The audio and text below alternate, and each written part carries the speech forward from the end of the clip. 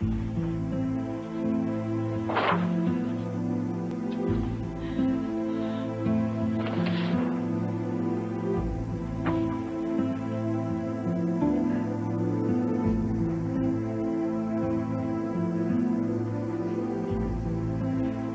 that Stuart's sweater she's wearing?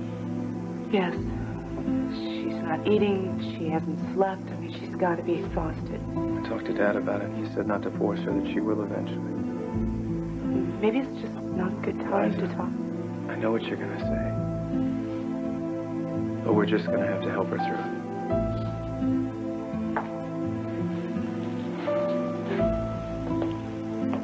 Mama?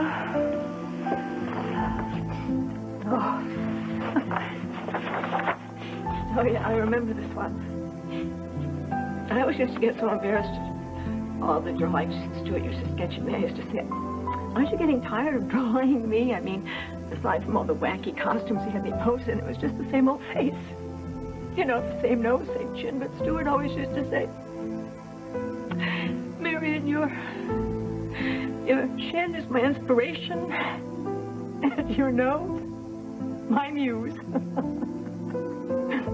Can you imagine my nose was his muse? Isn't that funny?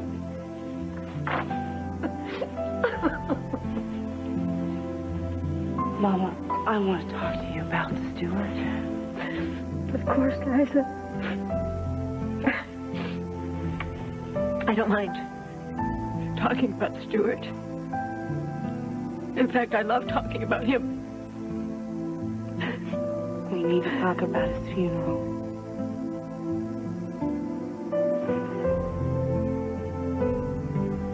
Listen, Scotty, are you sure you want to be here?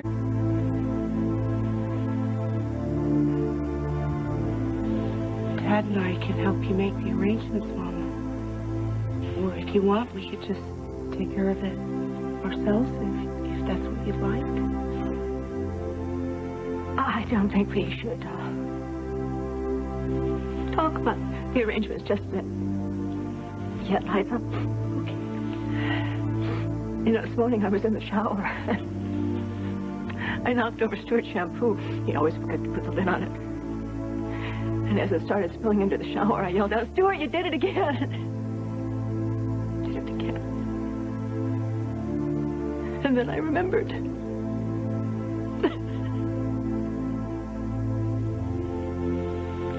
I never really minded anyway.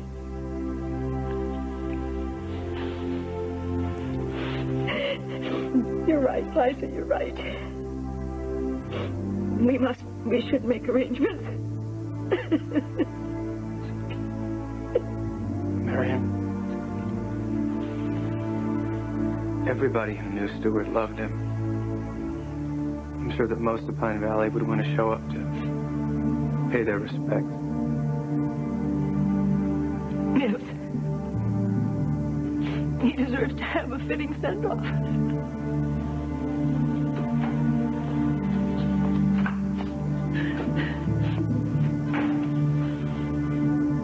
Oh, my God. Oh, my God, Stuart. Oh, Stuart.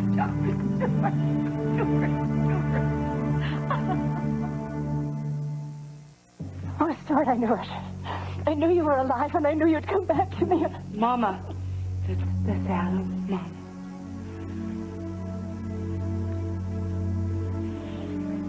Adam? Sorry. I wish it had been me in that fire instead of Stuart.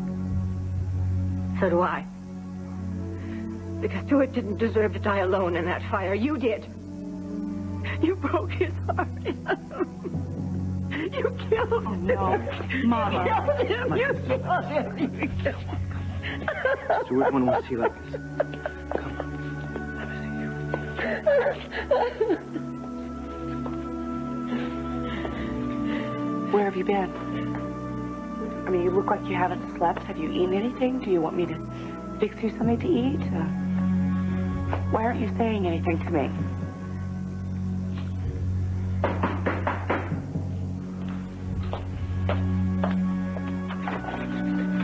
Dr. Benton, what's going on? Mrs. Chandler?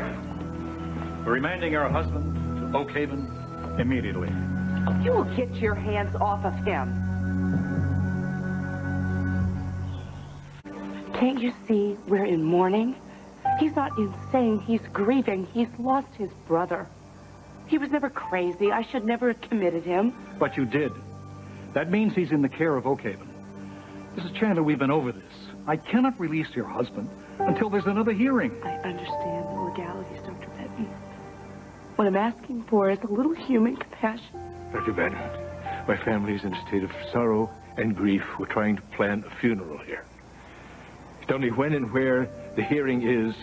I swear to you I will be there, but right now I'm needed here. So unless you're planning on shooting me, I'm not budging from this spot.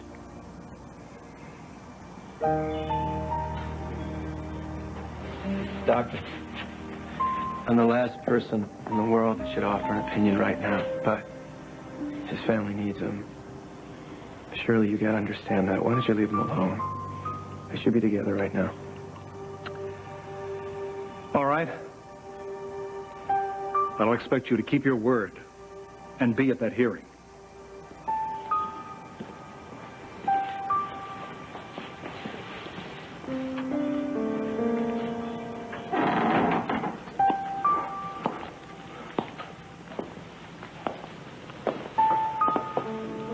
I know this might be the last thing that you want to do, but arrangements do have to be made.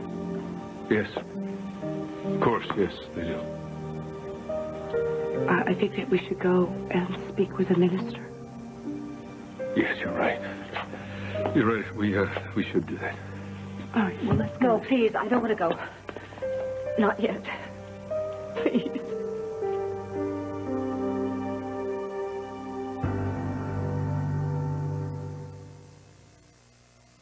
I can't leave, not yet, please. Mama, he's not coming back. Well, then just leave me here with him. Surrounded by his paintings and his drawings, please.